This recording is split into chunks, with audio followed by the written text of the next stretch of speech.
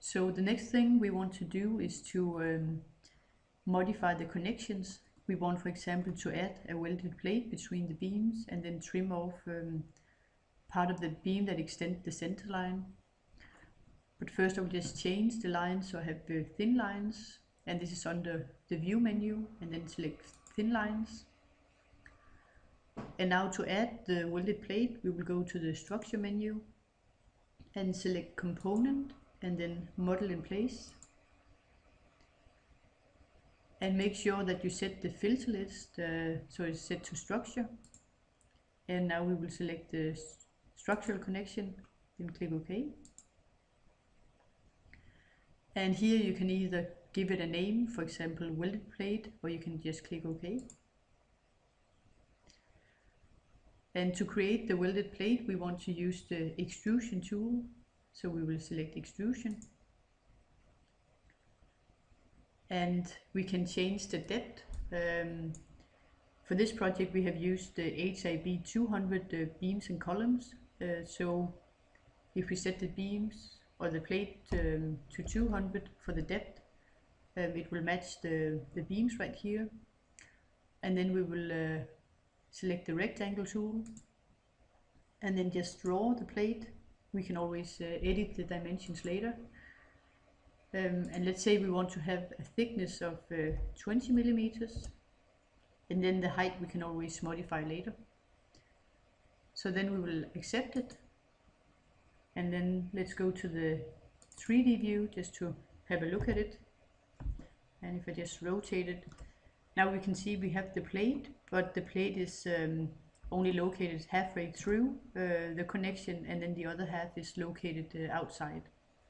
So we want to move it or place it at so it covers the whole connection.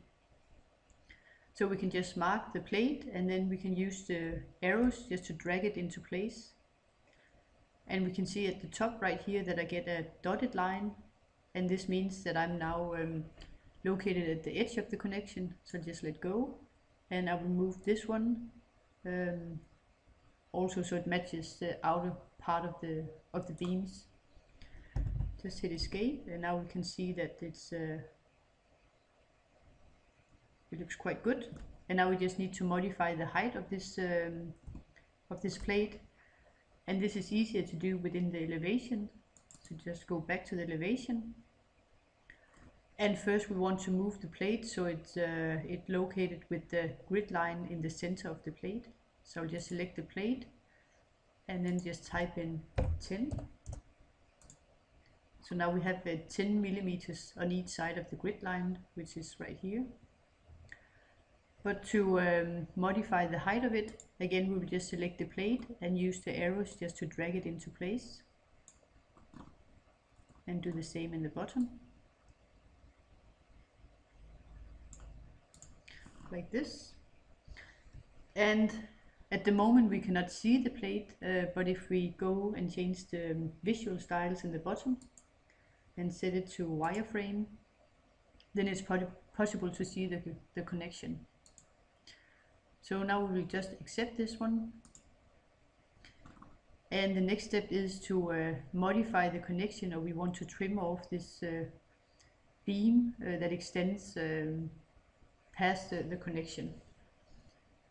So if we click on one of the beams, first we have to draw in some reference plans.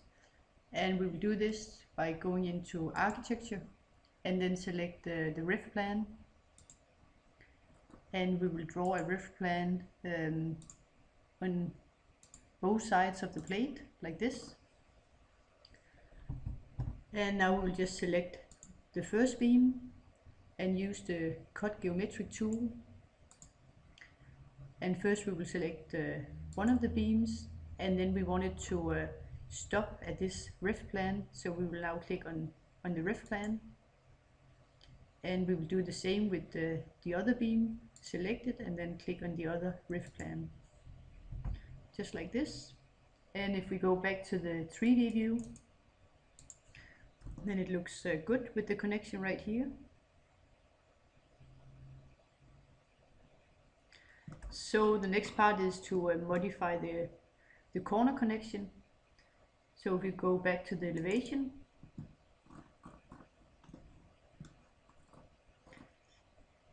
and we can actually see in this point right here that the beam is actually a bit higher compared to the column, so we can move it downwards a bit if we want it, or we can just keep it. But if we want to move it a bit down, we just select the beam, and then in start level offset we can type in, let's try minus 10 millimeters, and then apply. So this looks quite good. And we can also do the same on the other side.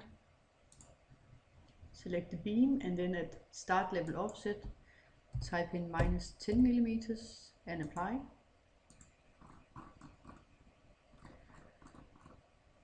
And then to cut off this small piece of the beam, again we will draw some ref plans, or just one, from the edge of the column, and just draw upwards. And now we will just select the beam and use the cut geometric tool, click on the beam and then the ref plan, like this. And let's do it again on the other side.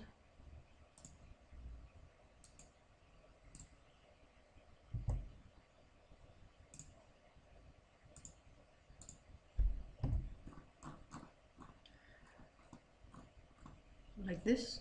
And now we want to make a connection in the corner right here. So again, go to the architectural menu and select component and model in place. And again we will select the structural connections and click OK. And just OK for this name. And again we want to make an extrusion. And this time we want to have a depth of 10 millimeters. And we will just use the line tool just to draw the connection.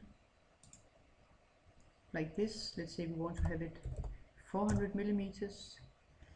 And we have a 45-degree angle. Like this. And then let's accept it. Go to the 3D view. And now we can see the connection right here, and it looks quite good. And then we just want to make sure that we have a plate. This is the body, the same as what we have up here, but then in the bottom and the top we have the flanks. So we want to draw in the flanks as well on this connection right here.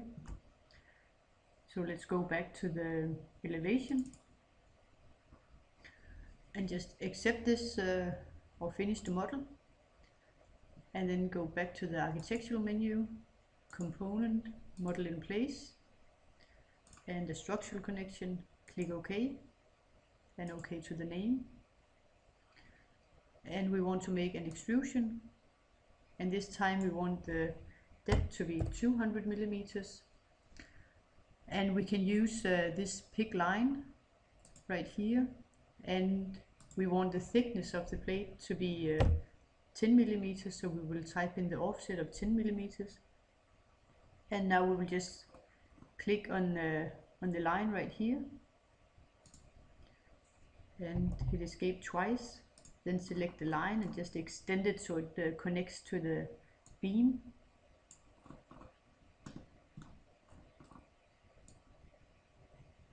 Like this. And we will just use the line tool just to finish the shape, and make sure that the offset is now also set to 0 millimeters, and then we can just draw right here.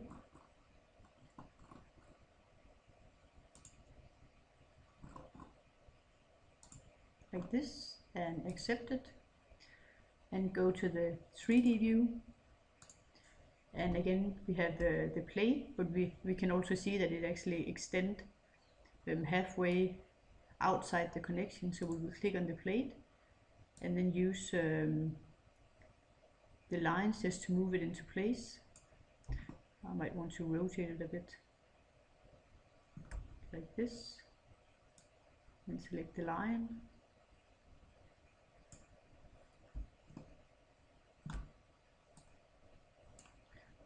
this.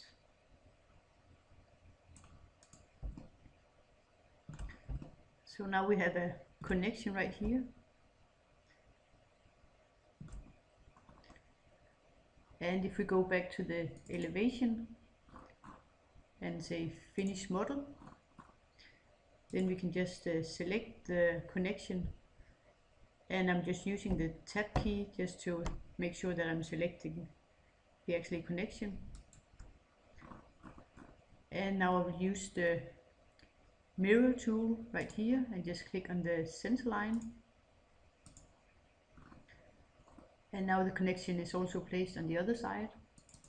So if we go to the 3D view, we can now see that we have a perfect connection here as well. So this is the principle of how to make a 3D steel frame structure, which you can use for your semester project.